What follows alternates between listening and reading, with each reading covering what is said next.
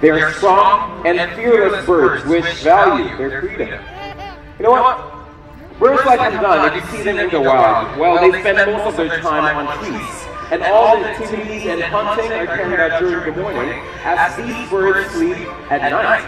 Well, that's just why they're one of the more least of priority species for conservation since their population has decreased in many European countries. Because you know what, for these birds, unfortunately, they reproduce very slowly. In fact, they can only produce 1 to 2 eggs per year. And only one of those eggs will make it until adulthood. And of course, if too many of them die, then their population will definitely suffer. Do you guys agree? Yeah? If you do, let's give Hamdan a round of applause. Come on, everybody!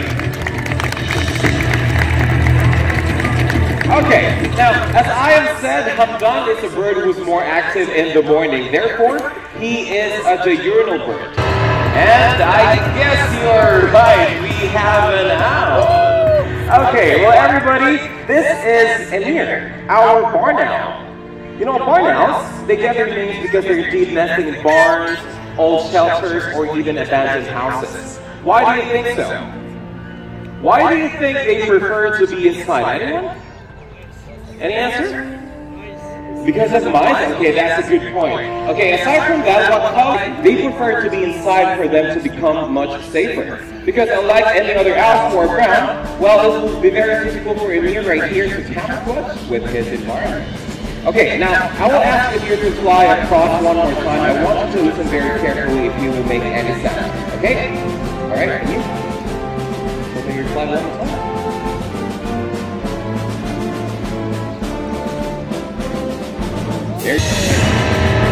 Alright, now while we're waiting for Bush to move closer to you guys, I want you to take a very closer look. For those people who are sitting next to me here, take a very closer look on Emir's face. Okay? Now, today I'm going to tell you why these birds are very good hunters. Alright? Now, do you see this heart shape on his face? Yeah? Well, you know what? That heart shape is what we call facial disc. Now the facial disc collects all the sound from the environment, which will be then sent to the owl's ears.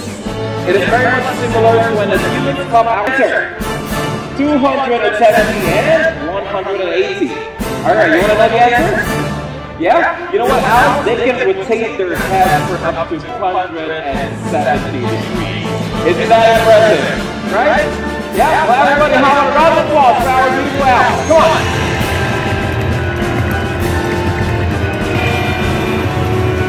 Okay, now for this next segment.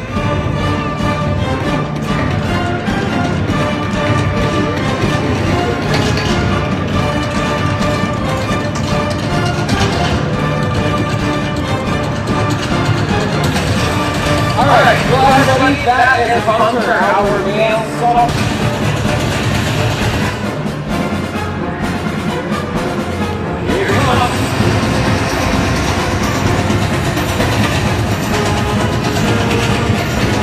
Alright, look at that!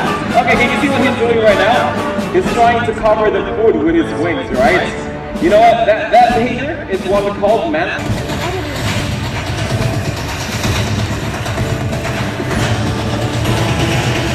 Okay, now do you see any difference between Hunter and Baldo? I know it's very hard to see, but there's a slight difference between the two of these bald eagles. You know what it is? Because Baldo has more white feathers on his head. Well, Baldo is the more mature bald eagle, that is why. You know what, when these birds are young, they're color brown. But when they turn around 3 or 4 years old, their head and their tail will turn completely white, while their feet and their talons will turn yellow. Now, do you guys know that bald eagles build a long nest from any other bird? Yeah. Well, you want to see how the nest looks like in the wild? Okay, now for this next segment, I want to meet an animal team.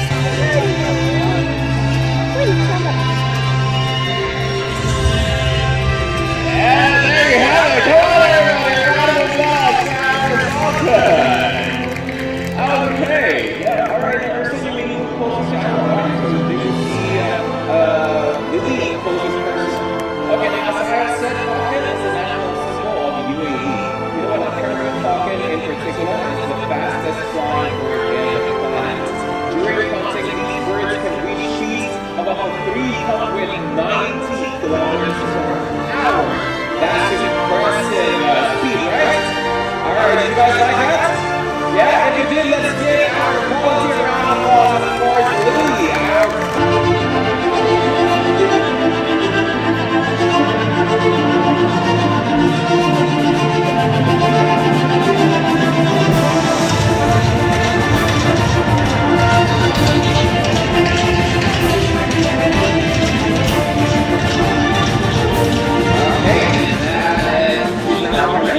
Okay, and just a reminder, which is not going to sit right in the middle of the pool.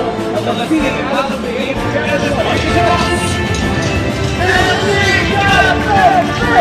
Look at that! Oh, wait up, you do this. You do that? Yeah. You know what that was just made? Actually, one Dr. Baldwin in a while. Tell the wrong credit. Stay away from her because she wants to keep the food in peace. Now, for instance, alright, now let's go back to their contact.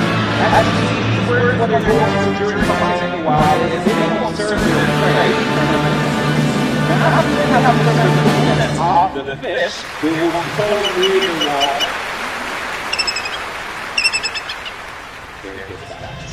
They will go near the water, skim over it, and then grab the prey with those very sharp talons. Isn't that impressive? Yeah? Okay, so everybody below Alice, let's give her a round of applause. Come on, everybody.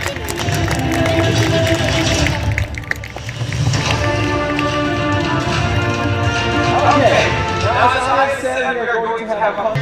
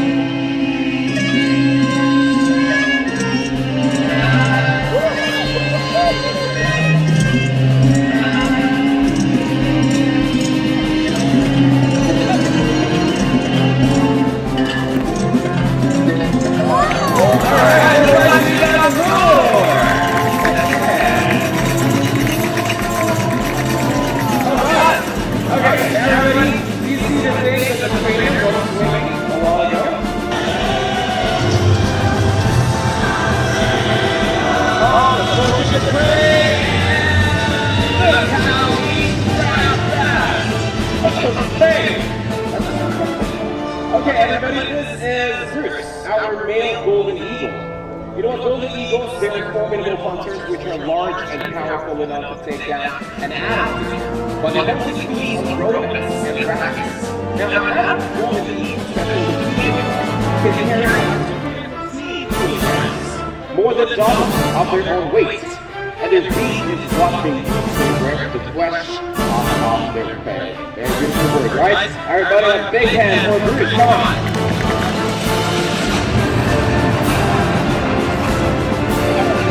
Okay, let's jump on this curtain. Our turkey vulture. Turkey vultures are very well known for legendary long position. But also, they have very good sense of smell.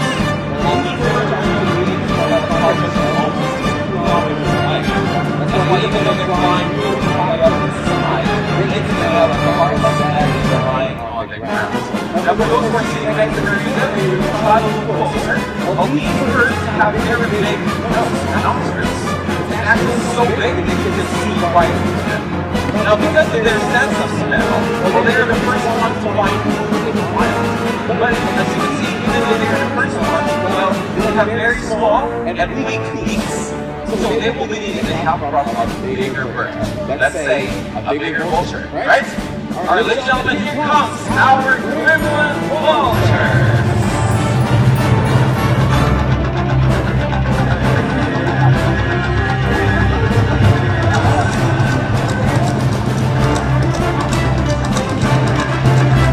Alright, now this is the largest bird that we have here. Look at that wing event. Take a look.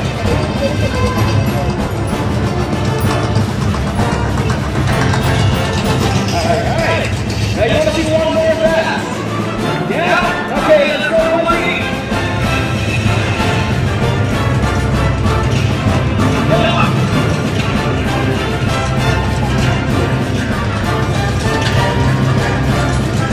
There you have it, ladies and gentlemen, our ribbon vultures.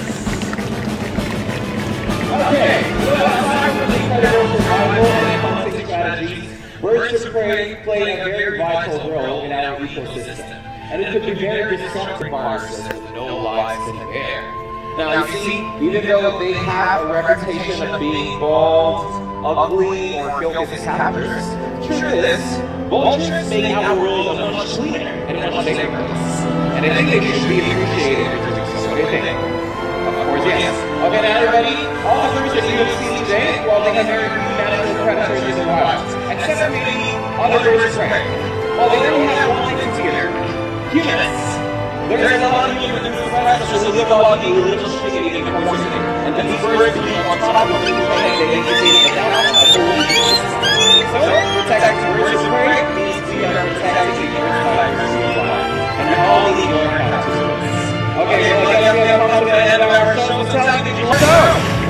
Yeah, fantastic! On behalf of our elite hunters and the trainer, we would like to say thank you, shukran, for being with us here today. So we do hope you enjoyed the show, and we hope that you guys are having a great day, only here at the Vijesh Paradise. Goodbye, everyone.